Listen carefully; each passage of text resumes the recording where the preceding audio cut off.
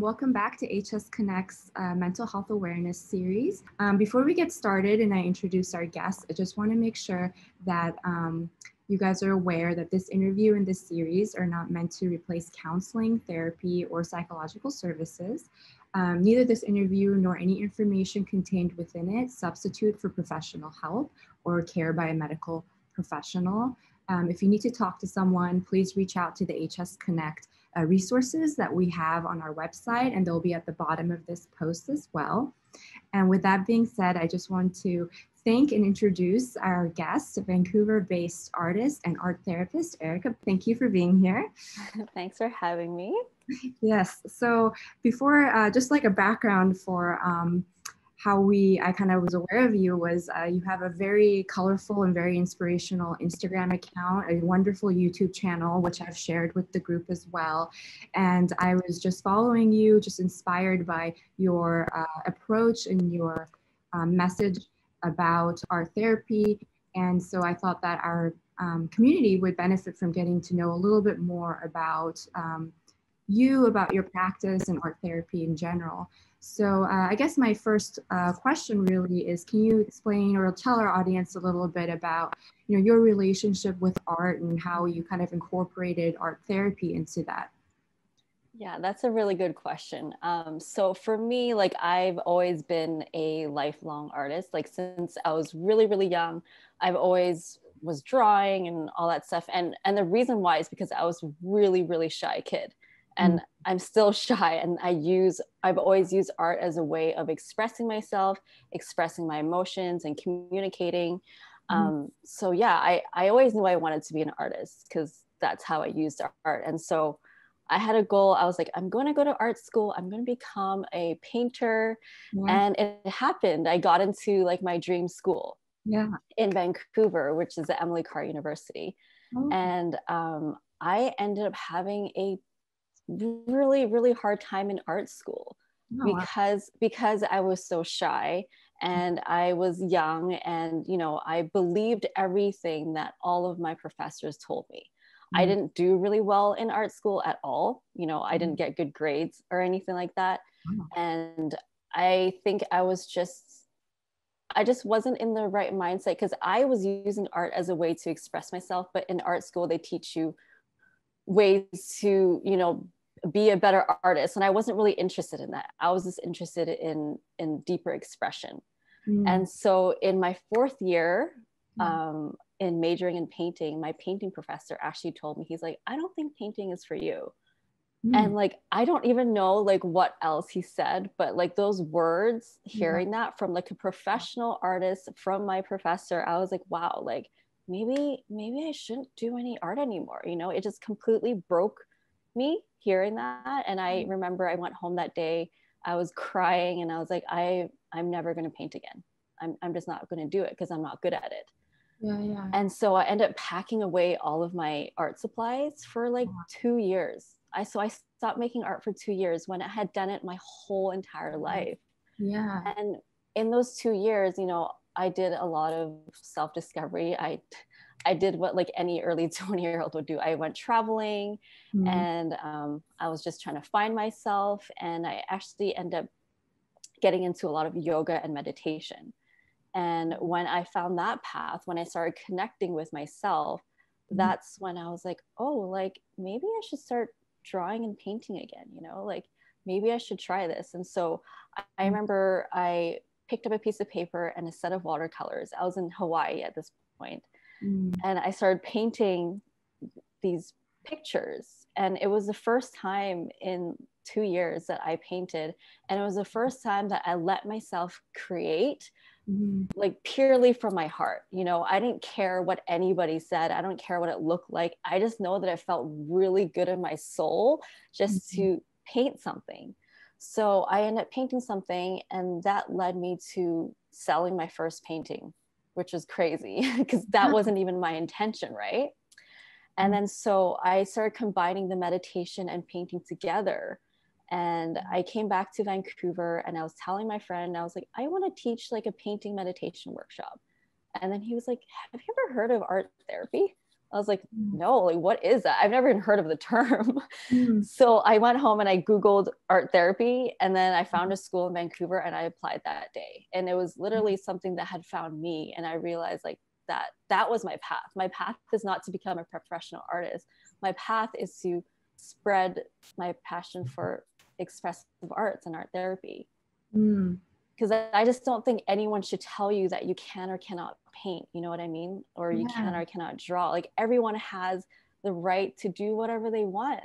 Like, Yeah. there's no wrong way to express yourself, I think. Yes. I mean, I can't imagine just being told, something that you've envisioned and a big part of your identity that, perhaps a different, path. That's like a big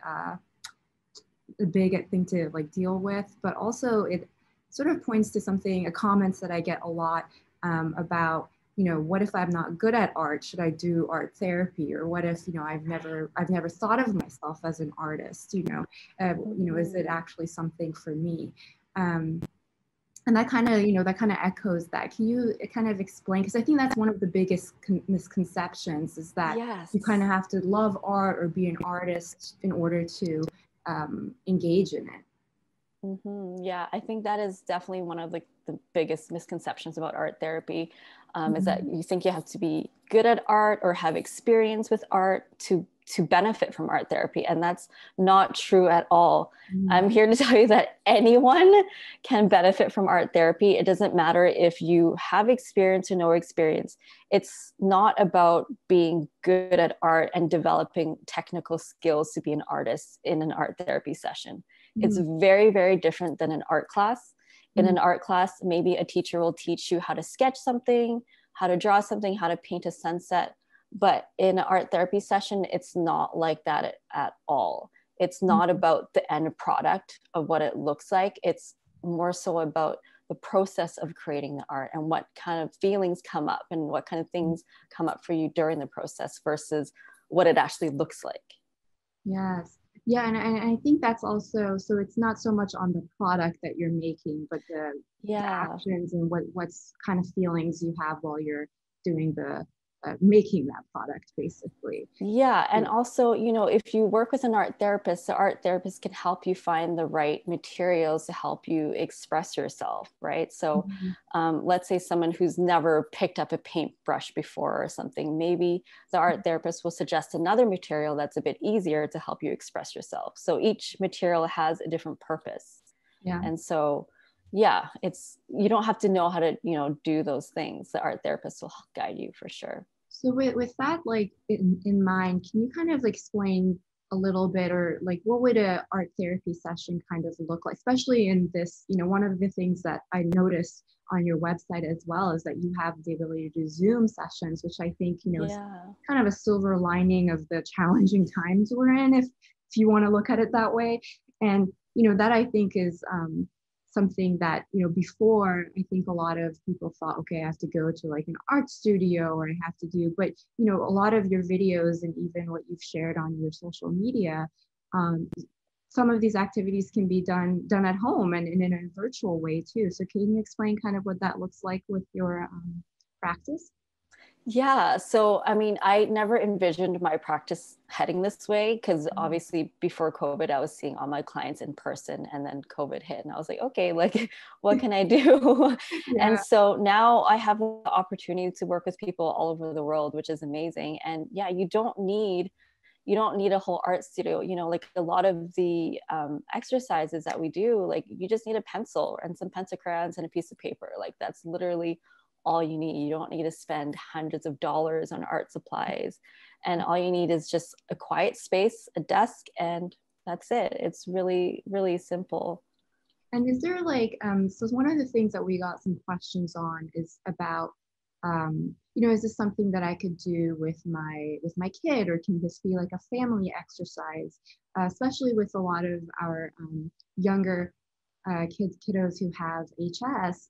I think Mhm. that talking about a condition that can be very, I mean, it's physically painful, but emotionally as well. Is there any room for that? And is there a time when you're too young to kind of engage in this? What's your experience like with that? I don't think there's an age that is too young to experience this, but I definitely think art therapy is something that can be done together in, yeah, within a family, within partnership. You know, there's all these different types of dynamics. And I've definitely found that when I'm running like an art therapy group, it's actually a lot more beneficial for everyone because everyone has the opportunity to share and see each other's artwork. And also, you get to know someone on a much deeper level just by seeing their art. You don't have to talk to them, you know, but Yeah. when you see their art, it's just a different way to get to know someone. And I think that's so special. Like, I've had clients that are nonverbal, Oh, and I wow. feel like I know them so well because we've had this relationship of art making together. Yeah. And I think it's yeah, it's a beautiful thing. You Yeah. don't need words to, yeah, communicate. To communicate. No, that's a really great point that, even if you are like, shy, or you have, you don't really want to make your condition the focus, because let's be honest, like a lot of us HS folks think about HS a lot. It impacts our life a lot. So it's nice Mhm. to kind of be able to share, what we're painting or what we're drawing. And no, that's a really great point, that if there's something else that can be the focus of our expression, it's not always that. Um, and then with that also in mind, some of the HS community does like to uh, engage in art and share that. And then one of the questions that sometimes comes up is, what if it's the painting is dark, or it's not, a pleasant drawing. What are your thoughts on that? And should that even be something that should discourage people from sharing or doing art therapy? Right. Well, that's something that shouldn't discourage people from trying art therapy. As I said earlier, art therapy is not about making a pretty picture at all. Like, the art that is created in the art therapy session is so different than a art class. Mm, And, sometimes a lot of uncomfortable things come up during the session that maybe you didn't even know you had inside of you. mm, And looking at the piece can bring up a lot of feelings as well. And I think that's okay. mhm, Working with a actual art therapist to help you process that is probably the safest way to do that. mhm, But yeah, there's been many times, even in my own process, where I'm doing art and I'm like, oh, this is like really dark. This is making me feel really uncomfortable. Like, I don't want to look at it, and yeah. I think that's where the gift is. It's like, I didn't even know I was feeling that way. I didn't know I had that inside of me. I didn't Mhm. know that, it could be so dark, and seeing that face to face can be a really powerful reflection for you. Yes, no, exactly. Yes, that's very true. And so I think that one of the other um, kind of HS unique kind of experiences here is that, uh, yeah, a little bit about what they're sharing. And then also, a lot of us deal with a lot of chronic pain, Mhm. and maybe don't go out as much. And, again, with the Zoom, I think that's one of the things that I thought was so cool in some ways, because, for some people who are staying at home, especially during this time as well. But from really just seeing some of your YouTube videos as well, it's not necessarily something that has to be super physically demanding, especially if you Yeah. have, you're experiencing pain or you're having an off day. It can be something that, you can be gentle with. Is that, do I have that kind of correct there? Yeah, definitely. I've worked with people who've had severe physical disabilities, and somehow we always found a way to make it work. And that's the job of the art therapist as well, is to find ways to adapt to each client and whatever kind of disability that they have, whether it may be physical or mental, and provide a directive that is easier for them. To that. Yeah, And so. and I Mhm. guess the big umbrella question I should really ask is um, how is art therapy, like how would you define it or think about it? And, how would that, what are sort of the ways it's a little bit different than engaging, a counselor, or like what we think of Mhm. regular therapy? Right. Well, I think art therapy, it's a combination of both. So it's a combination of talk therapy Mm, and art making. So in a session, each session can look so different. mm, Some sessions maybe there's no talking at all. Some sessions maybe it's just all talking, or maybe it's half art talking and art making. So it really depends on what the client is feeling that day. But yeah, so it's a mixture of both. And it's really about focusing on the creative process, and it's just opening another avenue of communication for people. You know, there's a lot of things that we go through and we don't have the words for. We don't have the words to describe how we're feeling, you know, what we're going through. So it's about using the art materials as a tool, as your friend, to help you express that out of yourself. Yeah. Oh, and I didn't need, okay, so if you, you know, you engage in art therapy, it's not always, you know, some days you don't have to necessarily do the actual project. You can just talk and, you know. Yeah. Oh, okay. It's very open, and it just kind of depends. Well, that's my approach. It's very like intuitive, and it's about how the client is feeling in that moment and in that day. And from my experience, there's some days that it's all talking, or maybe it's all art making and no talking. So it really varies. And also, you know, it's not always about me giving my client a directive to do. Sometimes maybe it's more open. It's like, what do you feel like doing today? And then they can have kind of an open studio approach versus me giving them directions on what to do. And I also noticed you actually have these really awesome, you know, like one of your videos that I like on YouTube that I go to often is you have this exercise to kind of check in with yourself. And, you know, and if you guys should definitely check out her YouTube videos, because they're, I mean, you've just put so much thought into them. They're just beautiful to look at. The music's like soothing. You know, it's just such a like wonderful resource. So, you know, and I'll be linking her YouTube channel and everything down on this post as well. You know, but you have a lot of, I would say, you know, it's very kind of bite-sized, I guess, but like kind of looking at, you know, anxiety, dealing with just the level of stress that you're having, kind of checking in with yourself. And so, and one of the things that a lot of us, you know, is very common in HS community is there's a lot of anxiety either about procedures we're about to go under, the progression of the condition. And sometimes, you know, it's hard to tell, you know, if you're getting a little depressed or if it's anxiety. Is there any examples that you have of, you know, how we deal with that in sort of an art therapy setting, like to manage anxiety or kind of overcome a time in your life where you're really anxious? Yeah, I mean, there's lots of different examples, but I just released a video today. Actually, it's an art exercise for stress relief, and it's one of my favorite exercises because it's so easy to do. As you said, it's very bite-sized. It can take like 10 minutes, 15 minutes max. Okay, awesome. And basically, what you do is you have a piece of paper, and then you have a pencil or a pencil crayon, and you start to draw out your stress. So if you were to imagine, what does stress look like in your body? You know, maybe you're imagining feeling it in your shoulders. Like, what does that look like? What shape is it? What kind of color is it? What kind of marks would it make? What are the lines like? And you start to just scribble that onto the paper. And then maybe you start to add some words of maybe what you're feeling stressed about. Maybe it's your health, your finances, whatever. You write that out, and you just let this piece of paper contain all of that stress that's in your body and in your mind. So you can go over it and layer it over as many times as you want. I really like to hold my pen like this and just start scratching. I find that's like really cathartic for me. You know, it's like that tight tension. Yeah. And afterwards, when your page is filled with all those marks and things, what you do is you scrunch it up like a stress ball. You know, those stress balls that we just keep squeezing, and you just keep squeezing that and you keep releasing it, and eventually it gets softer, and you rip it up, and you're literally transforming some heavy feeling into your body into lightness. And I think that's the most powerful part about art therapy, is that it has the ability to transform emotions. Yes.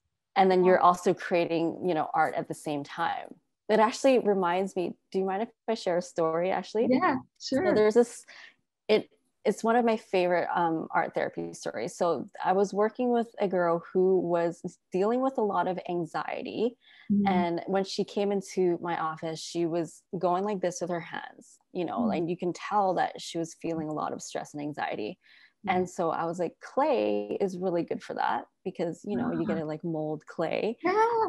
I gave her a lump of clay and she starts, you know, squeezing it. And I could feel that she had something to let go of and she wasn't able to talk about it. Right. So I was like, how do you feel about taking some clay and just throwing it on the wall? Just, you know, just release that energy out of you. And so she takes this ball of clay, she throws it on the wall. And I was like, do you want to do this again? And she ends up doing it for like half an hour. And in the end, the wall was filled with this beautiful clay painting. Wow. You know, it was just like pieces of wall on the clay, but it was beautiful. And you could feel the energy in that. And that was an example of how that anxiety was transformed into something else. Yeah. No, and I think that's so like, with the stress activity, like, because how many times do we just say like, oh, I'm just so stressed out? Right. It's like normal for us, right? Yeah. And, we don't really give, like, we never really stop and just say like, what does that look like? And kind of ask ourselves, what it's just kind of a weight that we carry, and even, I mean, I do that thing with my hands. Like, maybe I should I do too, it's like, oh. Yeah.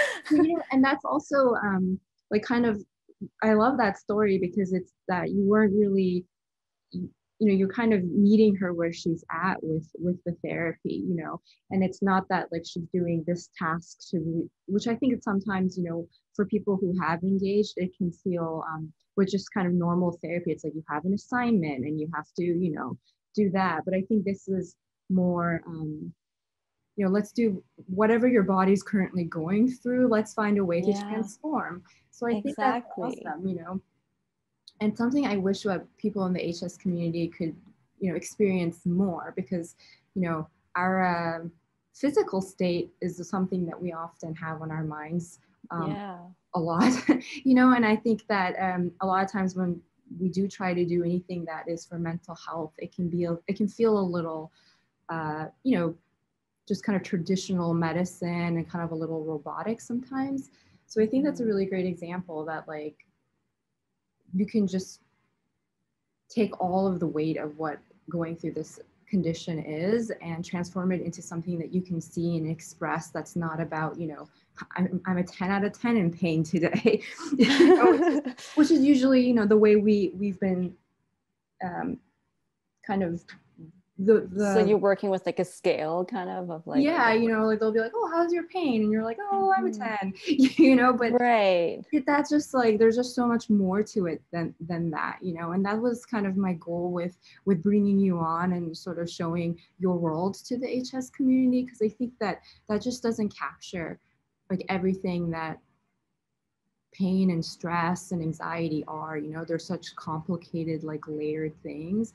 And so that's wonderful, because I definitely, I mean, and I think that it was your expertise too, like having a therapist to kind of guide you into an activity that wouldn't be frustrating, but would actually be, that would kind of connect for you is, I think, the most important.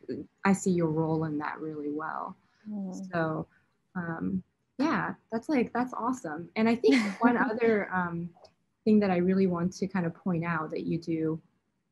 So I'm trying to kind of engage a little bit more with this community, but for our HS members who are planning on becoming pregnant or starting a family, that's a very, I don't have children myself, but I know it's a very stressful, just plan, especially during a pandemic. It can be very stressful to kind of think about pregnancy, but also because of the condition, like layering HS on top of that makes just the regular pregnancy process stressful. And I saw that you had this belly art on your website, and I was just kind of curious as to that, because we have one of the things that I really liked about it was that I kind of felt like it was empowering just kind of what your body was going through. And so what is what does that kind of look like, and any stories about the belly art section? Because I think that's just really cool.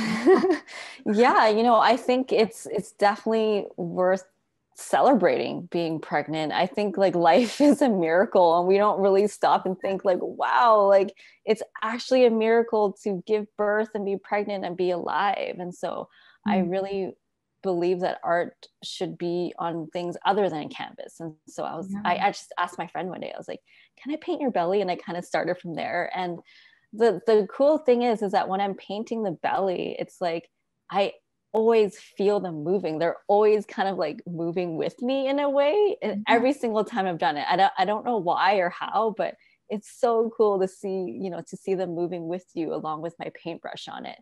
And I've done it for some of my close friends, and like the colors that I've chose for them and everything is like just always very connected to who they are, like when they're born. I'm like, wow, it makes sense. I was like somehow intuitively connecting to the baby through art. I don't know how to explain it, but no, that's like no, and I think that's just like so. It was just so unique, and like you know, I think that. I mean, maybe in some ways too, it could be something that, you know, there's other ways to engage in therapy when you're going through this particular experience. So I think that that was really awesome, and it can be stressful for our community as well.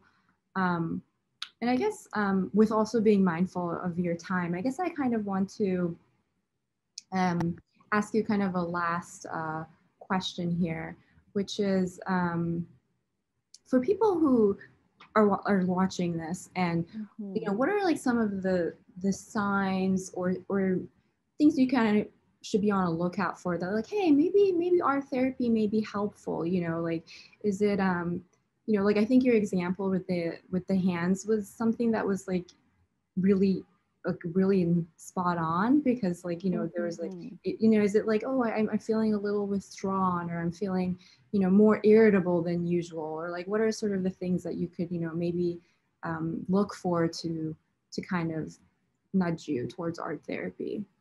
Right. I think if you're feeling stuck, you know, if you're feeling like you're not being your fully expressed self through just talking, through whatever it may be, if you're feeling like there's something more that needs to come out of you, like I believe that everyone has a story to tell, whatever, in whatever form it may be. Maybe it's dance, maybe it's music or art or whatever, but everybody has something that they need to share. And like we were born to create, you know. It's like when we look at kids, they love drawing. Give them crayons and they will go for it. But then if you give it to an adult, they're like, oh, I don't know, like I'm really bad at drawing. I don't know if I should do that, you know. And I think we need to let go of that story and know that art making is not just for artists. It's actually really good for our mental health or emotional health, you know, everything. And so if you're feeling like stuck, if you're feeling maybe a low energy, if you're feeling like you just need another way of expression, then I think art therapy is for you. But I also think that art therapy is for everyone, and everyone should just try it at least once, you know, and just let yourself go there. I think it's the inner critic voice that makes a lot of people not want to try it. Yes. And that's stuck. Oh yeah. I've said that to myself. I've heard that so much, you know, because you just kind of feel, especially like since, you know, we have so many appointments and so many, we can often have a lot of like setbacks in the condition, you know, and it can be, you can kind of feel like you're just stuck with this condition and it's not getting better. And in some ways, like, I think that's one of the most direct ways where, you know, we kind of feel stuck in that way. And for me, I mean, I don't know if it helps the audience to know, but I had like a little bit of an introduction to art therapy from school. And, you know, it was sort of surprising to me how it's not so well integrated into like the care that people receive in the medical community. You know, I just, you know, why isn't this something that we share, especially with chronic conditions like this, where it kind of follows you for a lifetime, you know, like there's not a lot of avenues to kind of think outside of the box in terms of how you're feeling and how you progress. So, and feeling stuck is definitely, I feel like it's one of the HS feelings. Yeah, you know, it's just another form of self-care. And the more self-care that we do for ourselves, the better. So yeah, especially during this time. So I think that you know, you did like an amazing job just sort of explaining and giving an introduction to this, because you know, I know there's a lot of people who are very curious about it. We're really thankful. And I also have, again, I'm going to plug her YouTube videos. I've been sending it everywhere. Thank you. I'll be sharing that. We shared your website, and they'll be all at the bottom of this, of the interview as well, so that they can reach you. Again, even though you're Vancouver based, you know, you are doing Zoom sessions. So please like check that out, because I think that that's also just, you know, just a really cool thing that came out of social distancing. Yeah. That I never sort of thought of before. So yeah, we really appreciate your time. Thank you for taking part in this. And I hope that, you know, more people reach out and, you know, do some of these exercises that you have and all the work that you put into your social media presence is very, you know, we can definitely tell that it's definitely coming from with a lot of heart and with a lot of passion. Thank So you. Thank you. All right. Thank you so much.